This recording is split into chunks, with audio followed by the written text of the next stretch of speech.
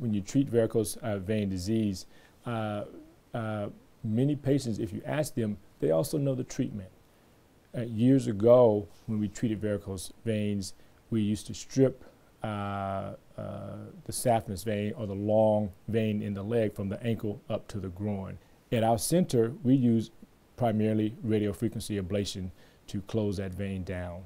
The procedure starts as it can be done on a local or with mild anesthesia. We make a small, tiny incision, much less than an inch, just above the knee or just below the knee. Using the ultrasound machine, we actually guide the catheter into the vein up to the right point.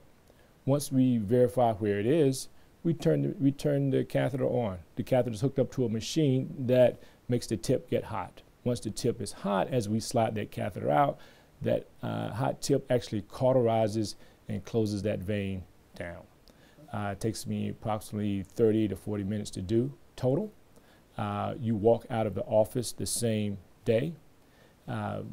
Usually my patients, if they're working, if they have careers, if we do this procedure by the end of the week, usually by Monday or Tuesday, they can return to work and essentially return to a normal level of activity within that week as well.